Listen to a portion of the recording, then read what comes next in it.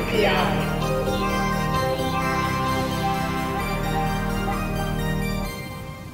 All right, this week's Eye on NPI is from a Scotch brand. Lady Ada, what is this week's Eye on NPI brought to you by DigiKey? I'm glad you asked. So this is by 3M Scotch, and it's the Cushion Lock Protective Wrap and Dispenser. So Cushion Lock is the trademark name. And it's really great timing because Mr. Lady Ada and I had been talking about sustainable packaging. And then this popped up on digikey.com/new, which I strongly recommend. I get really good ideas there, not just for NPI, but for products in addition. And this is a two-parter. So there is this metal dispenser, and then there is the reel of die-cut paper that you buy separately. The dispenser you only have to buy one of, and then the die-cut reel of paper you get multiple times. And as you see, when you yank on the paper, it sort of expands into this hexagonal grid. So you could buy the paper. I think it comes in both like 20-foot and 1,000-foot reels. DigiKey just stocks 1,000-foot reels because it's expecting that you're going to do a lot of shipping. And this image from 3M shows it very nicely. And it's designed for shipping, packaging, and storing. And then this is a close-up of the dispenser. You don't have to use a dispenser, but especially if you're using the 1,000-foot reel, it's pretty heavy, so it is recommended. I'll say this, now that I've unpacked it and used it, you should use a dispenser. Okay. Wisdom there for you from Mr. Lady Ada. Okay, so, traditionally what people have been using for the last few decades for shipping and packaging, and, there's more e-commerce than ever, is foam peanuts. These are very familiar styrofoam peanuts, or now they're made of a foam material that's compostable or sometimes water soluble, or bubble wrap is really common. This of course comes in big bubble, small bubble, double captive bubble, anti-static, etc. Multiple variations as shown here in this lovely image from Wikimedia.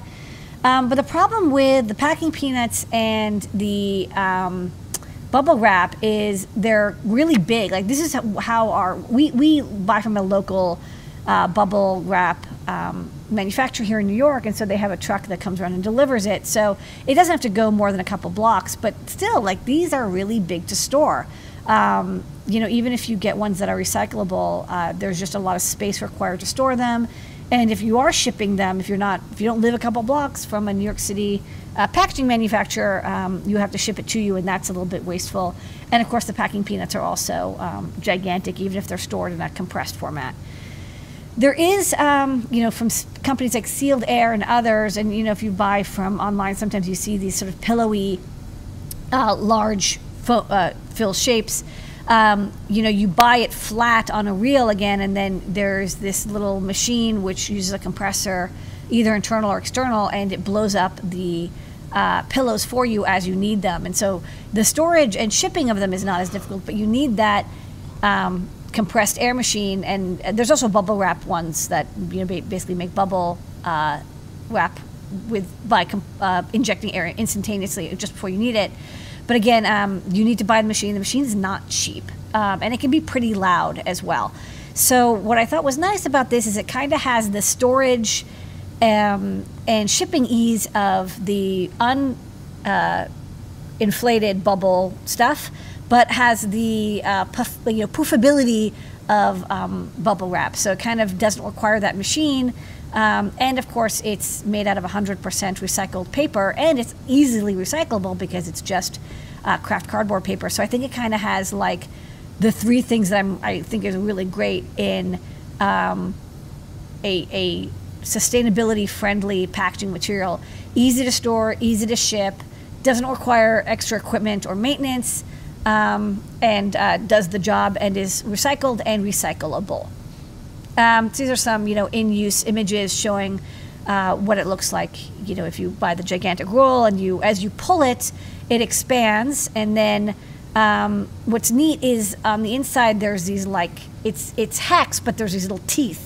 And the teeth, they're not sharp enough to cut you or damage any material that you're wrapping in, but it grabs against itself, which means that you can wrap it into this nice ball, and you get this volume fill, which is a struggle that with some sustainable packaging, I've seen sort of the crinkled paper style packaging.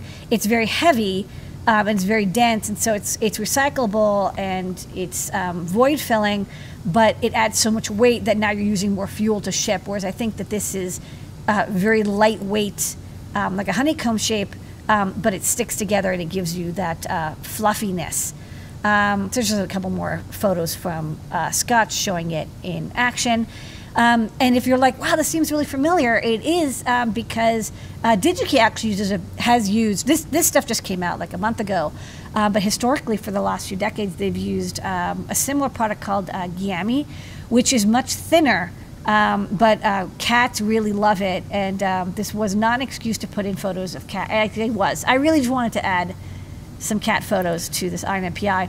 But this stuff is good, but it's very thin. And you see it doesn't have those teeth that interlock onto each other, which gives it that void fill. And so while this stuff is good for delicate, small things, I think that this, the cushion lock is from 3M is going to be better for void filled, big cushioning requirements, and you won't need nearly as much of it.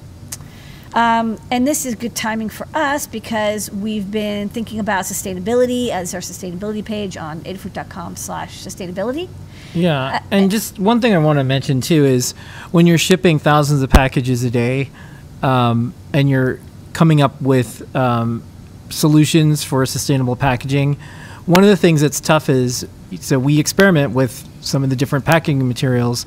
When you use something and it doesn't work out, you have to overnight a replacement to a customer, and there goes like your carbon, like there it is. So you have to find things like, we've tried this like mushroom packaging, we're playing around with it, and if it's humid or it rains, it kind of melts a little bit. There's a lot of things that are challenging, but this is looking pretty good. So this might be one of the things that we consider. DigiKey has a sustainability page as well, and you can see their history and their environmental impact and some of their environmental certifications as well. Yes, this is a great, great timing for us. And I picked up. I'll show this on the front camera in a moment. Both these things are stocked and sold. The dispenser and the reels are stocked and sold by DigiKey. I will say they're quite heavy. I don't recommend overnight shipping, but ground shipping worked great, and I got it in 3 days from DigiKey to the East Coast. And then this is the demo. And so one of the neat things is you can adjust the tension on this wheel here, and it'll make it easier to pull or not, because you need some. As you pull it, it expands. And what I like about this, because I was all of the shipping department, and Lady Ada was all the kitting department when Adafruit was just 2 people. And I wish I had this back then, because what I like is you could do this, and then it's easy to tear off. Oh wow! It just rips. It just rips off, and I feel like I could ship fast, but I feel like I would have been able to ship faster. Yeah, and it has the same again, the volume of bubble wrap. Yeah, which is nice. It doesn't require power, and it doesn't require proprietary like air tech. Yeah. And this is recyclable materials.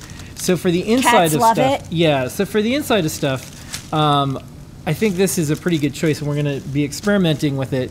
One of the things that we're going to probably need to do too is give customers a choice of if they want very sustainable stuff. The pricing isn't there yet, but they could add like $1 to the shipping cost if they want to, and support some types of packaging material. And it'll be a very special and specific thing that we have on our site, but that's one of the ideas.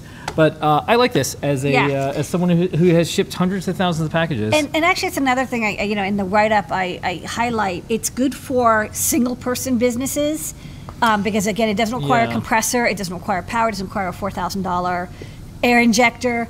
And also, if you have a small workspace, like I started Adafruit out of a dorm room. I didn't have space for bubble. I couldn't store one of those bubble wrap rolls, but this is actually very small and easily storable. But it's also fast and affordable and easy to use for a warehouse worker. So we're going to try this out in our shipping department. And some folks have very specific companies that they use, and some that they don't. So some folks don't like Uline. This is not from Uline. It's not from Uline. And that is one of its selling features. Okay. And that's this week's NPI.